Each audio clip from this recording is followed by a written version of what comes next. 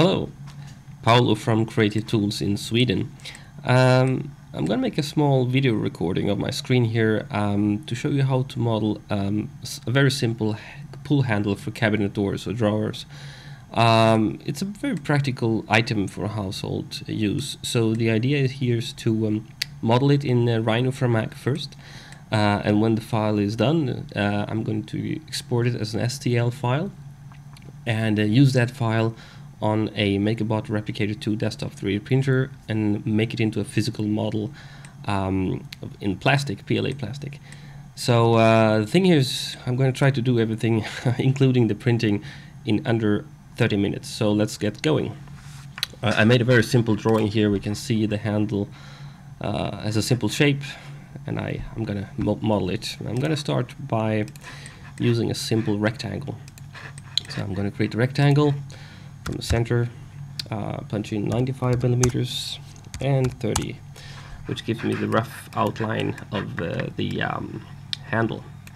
Once that is done, I'm going to explode the rectangle, remove the bottom line, and I'm going to create a simple line, short line here from the left. I'm going to just check it, double check it, 16 millimeters. So I'm going to make it 16 millimeters long and place it there. And while I'm at it, I'm just going to, from here, to go straight up or slanted up and all the way through there. Next thing I'm going to do is to create a center line. And I'm going to lower this line 6 millimeters. So I'm going to just use the move command, click here, and punch in 6 millimeters, which takes it down the same distance. Once this is done, I'm going to trim some parts off which I don't need. So I'm going to select them, the lines, use the trim command, and remove these segments, and also make it into half a line. I forgot to choose this one, so I'm going to redo that and remove them correctly. There we have it. So I can get rid of the sidelines, and here the the center line. So this is a basic S shape. I'm going to join the lines, and use a command called offset curve, and offset the curve 6 millimeters, which gives me the thickness, which is supposed to be this part. Then I'm going to turn on the points, control points, and move this edge a little bit to the right to make it slant. I'm going to close the points, turn them off, and separate all the lines so I can remove this edge here. So this is basically so far half of the handle. So I'm going to also create a center line here where the hole for the screws will end up. So there's supposed to be a hole there. That's it. I want to make things round, nice and round, so I'm going to use the fillet curve repeat command and use 3 millimeters there between these and these to make them nice and round. Maybe 2 millimeters on the other two, and also this one maybe. There we have it. Good.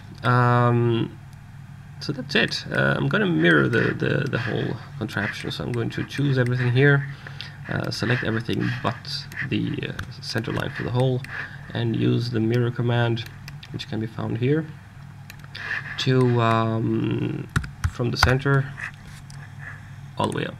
Here we have it. This is roughly the 2D shape of the pull handle. So I'm going to join everything together and make it into three models, and I'm going to leave the top view and go into my perspective view, and here you can see it. I'm going to select everything but the center line and use a command called extrude.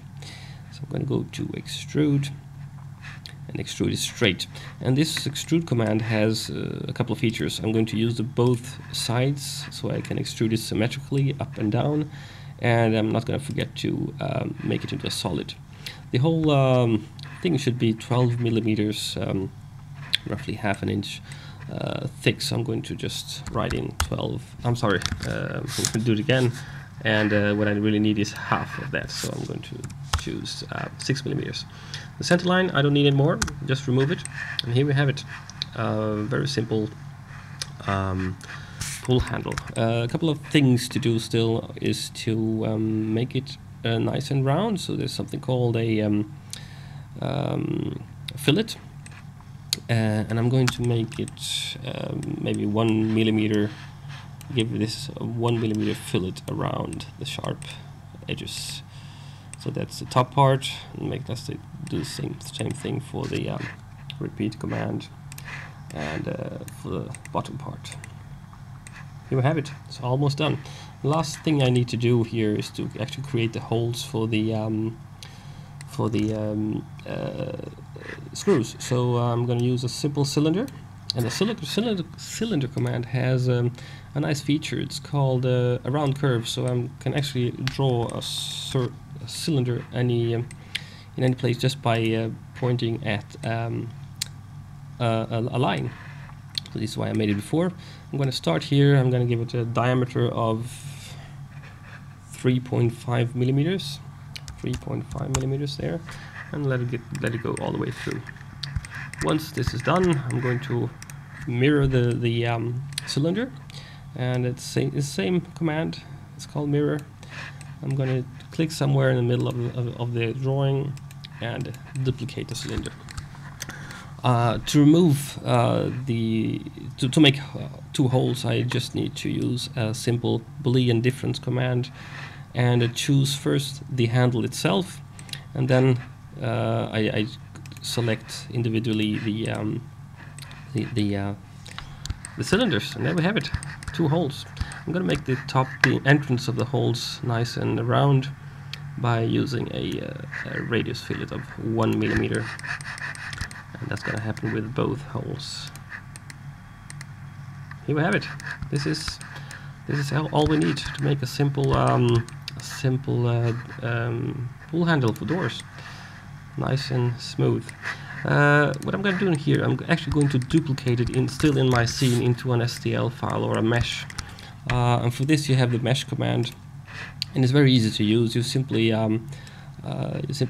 move the slider to get a nice resolution. It doesn't have to be so much for a simple handle, and we've got also advanced settings if you want to do that. So I'm just going to press OK and select the mesh file, move it away. So here we have it. This is the file we're going to print. I'm going to select this one, press File, Export Selected, and put it on my hard drive as a STL file. Export. There we have it. Next thing is to go into MakerBot and print it. Here I just opened MakerBot, the latest version, which is a software which prepares files and prints to the Replicator 3D printer. I'm just going to drag and drop my STL file, and it's going to ask me to place it level on the bed, which is I say yes to, and here you have it. This is the pull handle, and my Replicator 2 is not connected to my computer now, but I can always create a separate file which I then copy to an SD card, a standard SD card, and from that in the 3D printer I can make the 3D print. So I'm going to use the standard resolution or quality control, which in practical terms means 10% infill, 2 perimeters or shells, and 0.2 millimeters layer thickness. So I'm just going to export that, and it's going to ask me to export. I'm going to put it on my desktop and press save, and it's going to create a file. And this file, as I mentioned, just copy it to an SD card, place it into the MakerBot Replicator 3D printer, and start printing. So here we are. This is the MakerBot Replicator 2 desktop 3D printer. It's ready to print. I've loaded it with blue PLA plastic, and now I'm inserting the SD card. So I'm choosing here from the Build from SD menu the file which I recently created from MakerBot. So it's gonna go all the way to the top. It's going to find its zero position for the z-axis, and then it's gonna do a first run just to make sure the print head is all ready to go. It's reaching its final temperature there, 222, almost there.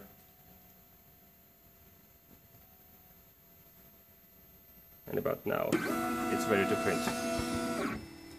There we are. It's making the first, just a simple straight line, just to get things going, the plastic flowing.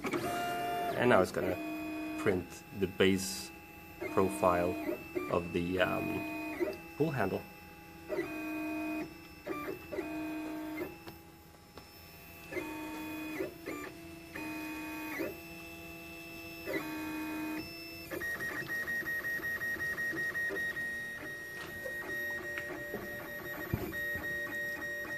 So here we are. Let's print.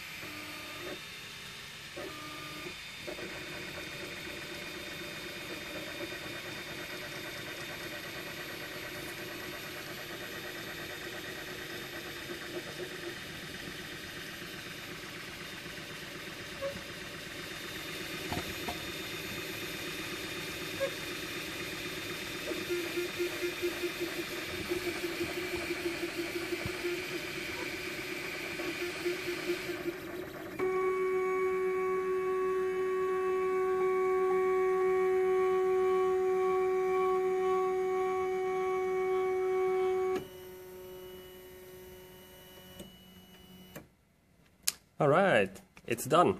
And it says here 21 minutes. That's what it took to print a door handle. Let's see, let's get it out and remove it from the platform, which is quite easy. The platform is removable. The PLA plastic part, let me just put it here so you can see it better. It sticks quite nicely to the acrylic, so it is. I prefer not to use the blue painter's tape. It's easier to print directly onto the acrylic. And what you do is to either you use some kind of tool, a sharp tool, to just get it under the model, and just tap it with something simple, and then you can just break it away. There we have it, a fully functioning door handle or pull handle.